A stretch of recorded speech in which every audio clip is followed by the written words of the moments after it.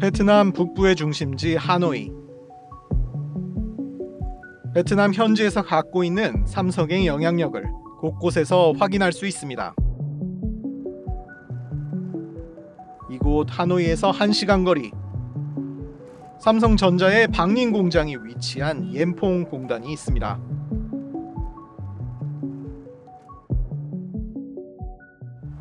지금 제 뒤로 보이는 곳은 베트남 방닌에 있는 삼성전자 공장입니다. 우리가 이용하는 삼성전자 휴대전화 상당수가 이곳에서 만들어지고 있습니다. 그런데 2013년까지만 해도 이곳 공장에서는 심한 악취와 폐수 유출 같은 환경 문제가 끊이지 않았다고 합니다. 조사를 해보니 공장 자체에 심각한 결함이 있다는 사실이 드러났지만 삼성은 이 같은 사실을 수차례 보고받고도 조치를 차일피일 미뤘다고 합니다.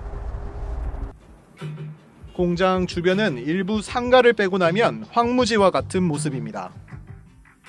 잡초가 우거진 땅에 오수가 고이고 쓰레기가 쌓이면서 악취를 풍기고 있습니다. 인근 주민들은 방닌 공장이 들어서기 전만 해도 이 땅이 푸른 논밭이었다고 말합니다. Vâng, đấy bảo tìm hiểu. Đây khu chúng tôi bây giờ là người dân là rất khổ. Toàn bộ kia bây giờ ruộng, toàn bộ đầu kia là từ ngõ con nhà công nghiệp bây giờ là ruộng đồng bỏ hết. Ô nhiễm môi trường không cấy được. Trước đây là chúng tôi cấy lúa đây đẹp lắm. không bị ô nhiễm môi trường. 이제 겨우 텃밭 크기의 농지만 남은 상황.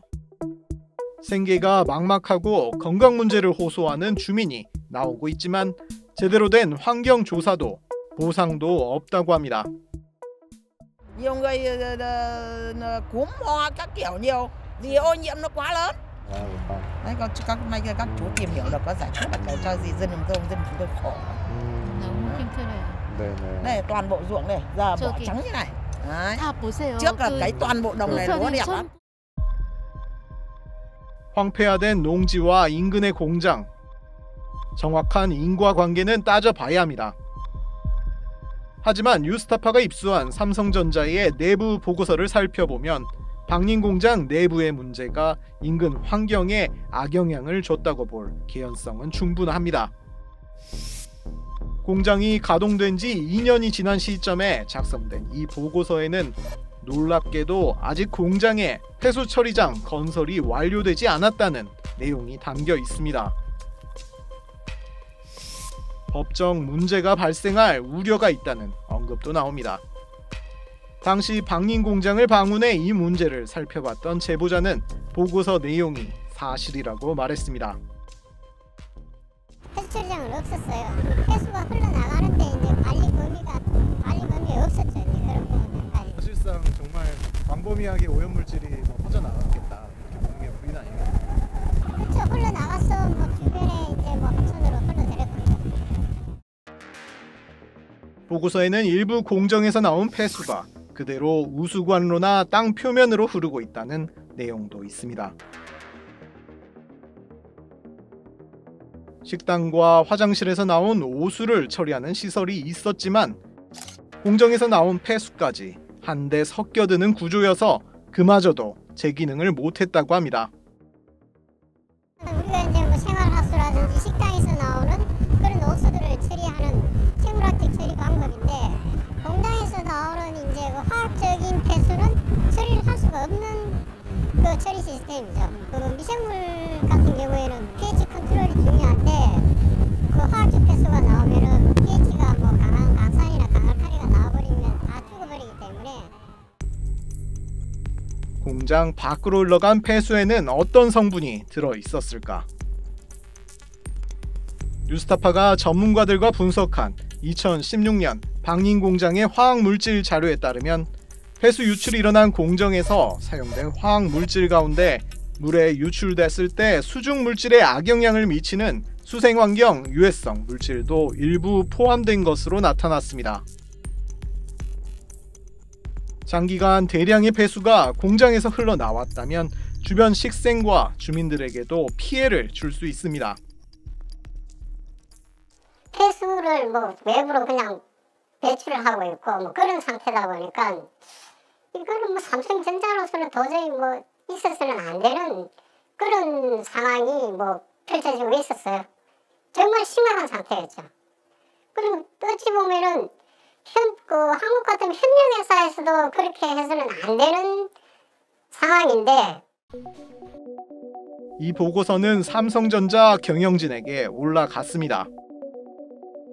특히 폐수 유출의 문제는 공장 전체에 퍼진 악취 문제와 달리 소수의 경영진만 알 수 있는 문제였다고 합니다.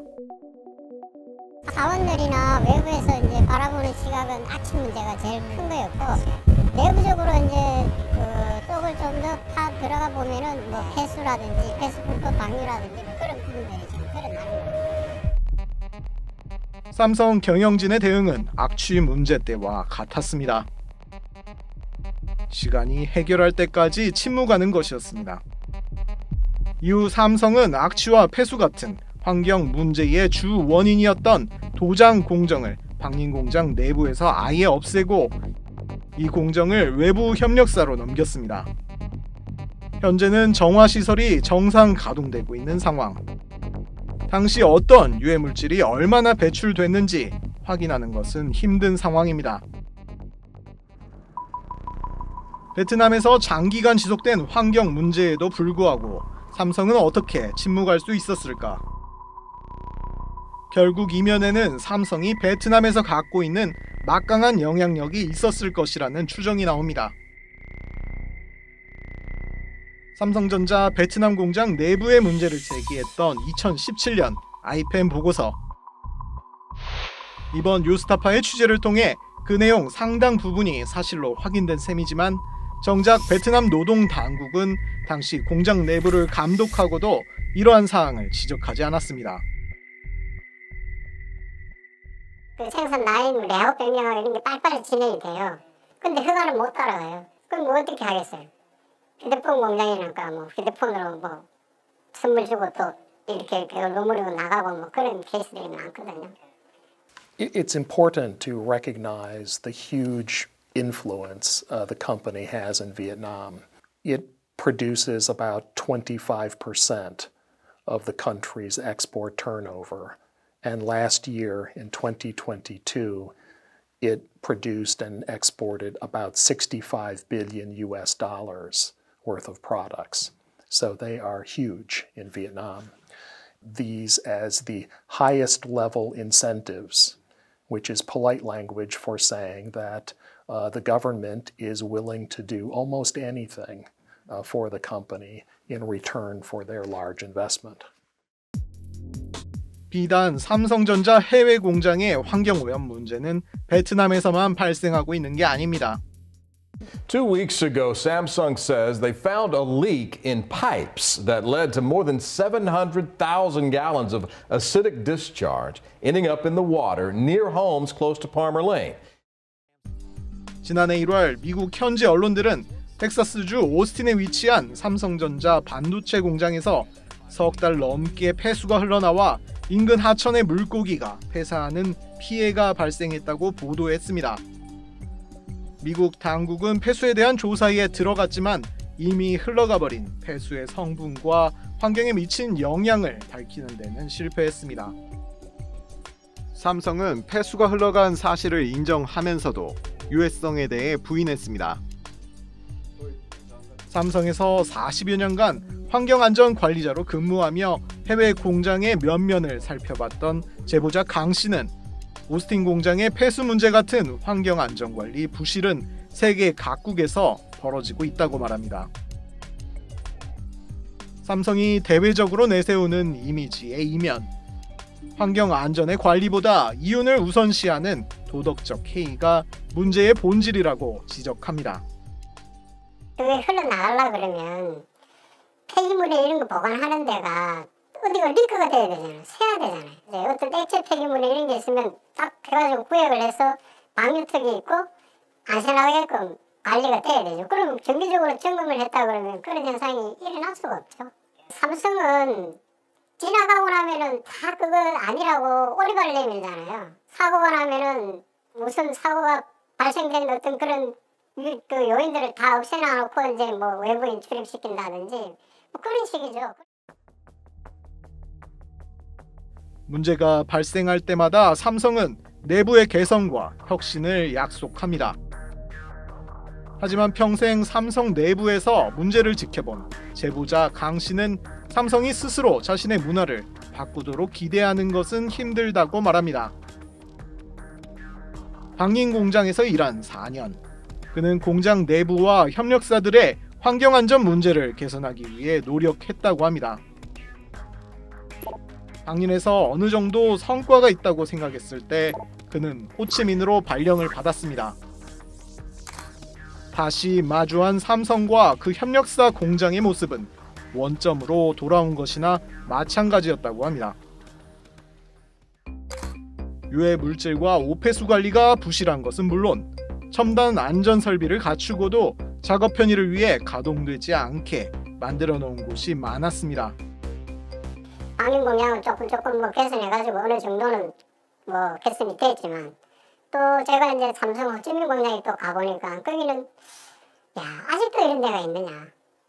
정말로 유형 기계 기구는 이 트럭 장치는 항상 정상 작동이 되는데 기능 개시시켜놓고 다 태우고 있었고 뭐 그런 상황을 보니까 삼성은 아직까지도 해외 그 후진국에 가서는 아직까지도 좀 제대로 이제 환경안전 관리를 안 하는 뭐 그런 사례들을 보게 된 거죠.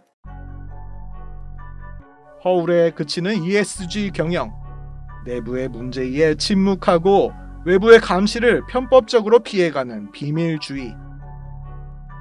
삼성 자신의 조직 문화를 바꾸지 않는 이상 제2, 제3의 방인 공장은 언제 어디든 생길 수 있습니다.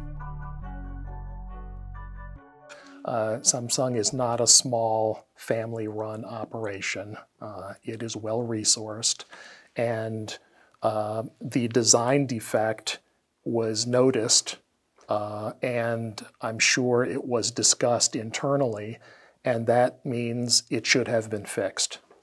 Vietnam's environment is not a place to throw away your toxic waste.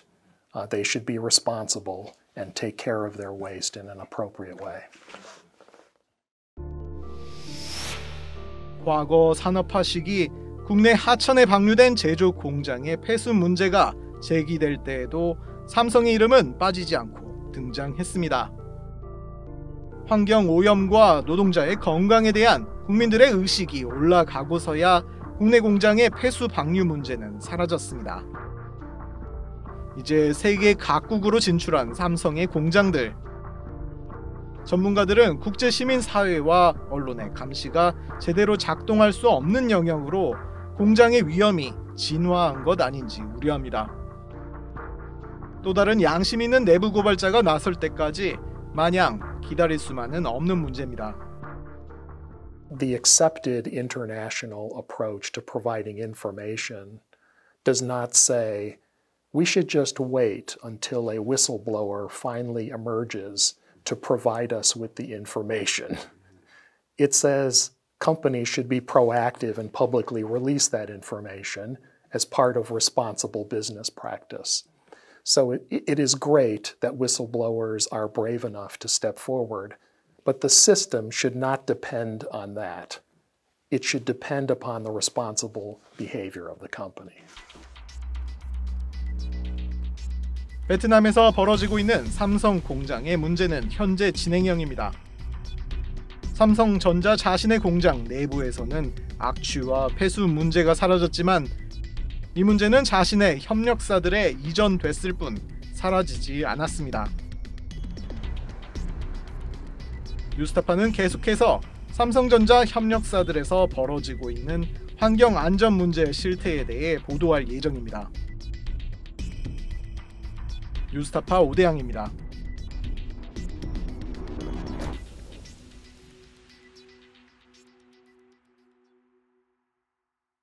내 목숨을 걸어서라도 지키려고 하는 것은 국가가 아니야. 분명히 소위 애국 이런 것이 아니야. 진실이야.